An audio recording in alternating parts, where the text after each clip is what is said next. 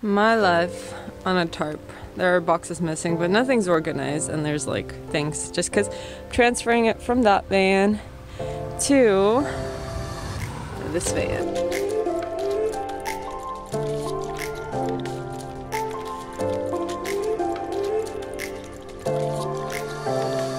So construction is done for the most part on this van. It took about 2 days of like 13-hour days and 15-hour days.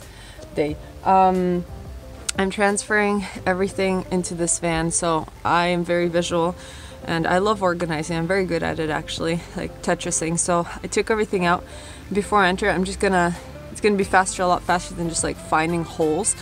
It's like see everything and then enter it. I won't detail organize it, but there are a lot of half-empty containers at this point, and I just don't have that, you know, luxury of just putting everything.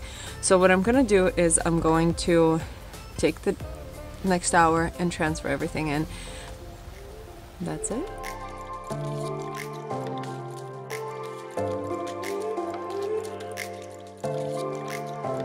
So I'm installing my curtains because I'm at that stage where I'm sleeping outside. So I basically have some ideas, and I'll show you how I'm installing them. I think in terms of visibility. Basically I have this giant hook, and this is like an overkill. I didn't realize like that it was too big, but it's okay. It's the width is good, so like if the curtains pull, it won't like strip. It's more grounded. And then the little hooks are these. So I have this big hook and it goes like this, right? So this is my curtain setup, and I'm gonna have a wire running like this. I'm pre-drilling with nails, just regular wood nails. It's because I find like these are really hard to grip and push, and it's just like so frustrating. And the reason for why I'm doing that, like guiding, lots of air quotes today, but I am guiding the wires because so this will be the anchor, right? And then it's gonna be guided up, because I find that whenever I was living in the car before, that little gap, I don't know, it just bothers me because I can see people. I'm like, what if people can see me? And also the light still comes out. So this way it'll be basically to the ceiling, choo-choo-choo, like that. It's gonna be pretty much solid, and I'm gonna leave like a lip, maybe an inch on the curtains themselves. I wanted to get those little hooks that pinch, but I didn't. I don't know, yesterday I just got safety pins, and I'm just gonna safety pin it and run the wire through like the holes in the safety pins. I'll show you, and my curtains are gonna be up. And also the reason for the 3 holes is because like if you put it here, right, it's just gonna go like this. It's not going to go smoothly. So I went along with the curve of my car, so it does like that. So here, here, and here. If I place it too far here, it's gonna have a straight line once again, letting light in. It's honestly details, but because I'm gonna have a lip of the curtain running, but still.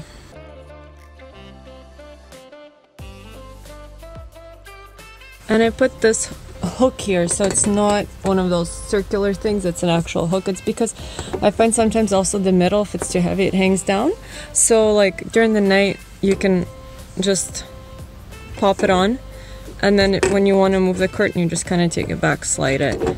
So don't put like a guide, because then you won't be able to undo your curtain unless you have a perfectly exact like middle curtain. But I'm gonna move it to one side probably. So they are up. It's gray on the inside and black on the outside. I found this at a thrift store for $1 each. It literally didn't have to touch them. They're pretty much perfect. I might cut them later, but I need to troubleshoot this because I want this to go up and I don't want this to sag, and like this sags. So for now it's fine, especially when I stretch it. And this side, I like it more. It's a bit different than this one. You can see the difference in fabric. So this one's kind of over there. But, and it's also gonna go behind the chair, but I need to cut this. So baby steps. And I also put guides over here so that it keeps the light in like that. So it doesn't sag either. So like, see, like, And once this is gonna be up like this, like that, it's gonna touch the ceiling, and hopefully no light's gonna go out. Good morning. Today is day 2 of officially living in just like this van. And not gonna lie, today was a very, hard by discomfort standards, not hard as in there's so many issues in the world. But it's tough because my feet are cold and my body's cold, and when you wake up and it's just cold, it's not so nice. For me, I'm not a cold lover at all, personally. But I just wanted to kind of show the underside of van life. I think it's normal life, and prepare for the challenges just like you would in a normal life. It's also, I think it's not like, oh, the reality of van life. It's just the reality of life. Sometimes your water tank breaks at home, and it is what it is. You just get it over with and fix it, and if you can. And same here.